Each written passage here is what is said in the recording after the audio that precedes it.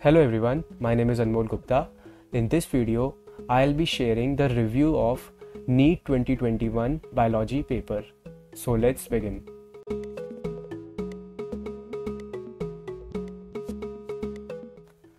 मैंने पूरा बायो का पेपर घर आके एनालाइज किया NEET 2021 का, तो मुझे ये मिला कि सारे क्वेश्चंस आर फ्रॉम NCERT.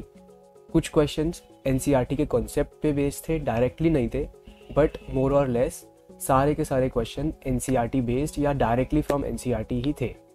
तो जिसने NCERT काफ़ी अच्छे से इन डेप्थ पढ़ी होगी, उसके इस पेपर में 360 आउट ऑफ 360 आराम से आ सकते थे. कुछ क्वेश्चंस आपको ऐसा लगेगा कि वो NCERT से नहीं थे, तो मैंने सोचा कि आपके साथ वो वाले क्वेश्चंस भी शेयर कर दूं और आपको ये बता दूं कि NCERT में से वो कहाँ से दिए गए हैं एंड कुछ और इम्पॉर्टेंट बातें जो मुझे शेयर करनी थी. So I am sharing all the points with you. So stay tuned and watch the video till end. So first of all, question number 127 of NEET paper 2021 code M3.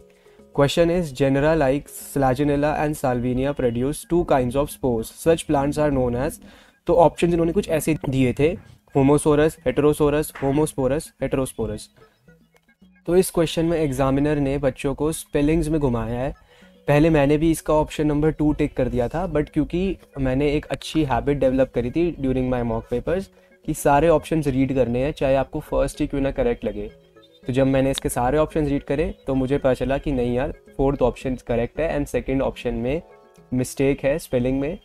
तो फिर मैंने इसको correct कर लिया था. तो इस क्वेश्चन से मैं आपको ये बोलना चाहता हूँ कि please make a habit to read all the options, चाहे आपको फर्स्ट ऑप्शन ही करेक्ट मिल जाए, बट आप तब भी सारे के सारे ऑप्शंस रीड कीजिए. It's a very good habit, क्योंकि कभी कभार हमें लगता है ऐसा कि फ़र्स्ट ऑप्शन ठीक है, बट ऐसा नहीं होता. एग्जामिनर जो है वो ट्रिक करता है आपको किसी तरीके से, तो वो आपको तभी पता चलेगा जब आप सारे के सारे ऑप्शंस रीड करोगे. Then I have question number 148. तो क्वेश्चन नंबर 148 जो है यहाँ पे डिस्प्ले हो जाएगा साइड में. एंड ये क्वेश्चन डायरेक्टली NCERT में से नहीं है, बट अगर आपने प्रीवियस ईयर क्वेश्चन सॉल्व किए होंगे तो इस टाइप के क्वेश्चन प्रीवियस ईयर क्वेश्चंस में आए हुए हैं. तो इससे ये पता चलता है कि NCERT के साथ साथ प्रीवियस ईयर क्वेश्चंस की भी अपनी एक इम्पॉर्टेंस है. तो अगर जिस बच्चे ने प्रीवियस ईयर क्वेश्चन सॉल्व किए होंगे तो उसका ये वाला क्वेश्चन भी हो जाएगा. Then we have two questions. Question number 160 सर्दर blotting और एलाइजा वाला. इसमें दो ऑप्शंस ठीक लग रहे थे, southern blotting and ELISA technique, but मैं आपको बता दूं NTA जो है वो हमेशा वही करेक्ट करता है जो NCERT में लिखा होता है. तो always give priority to NCERT.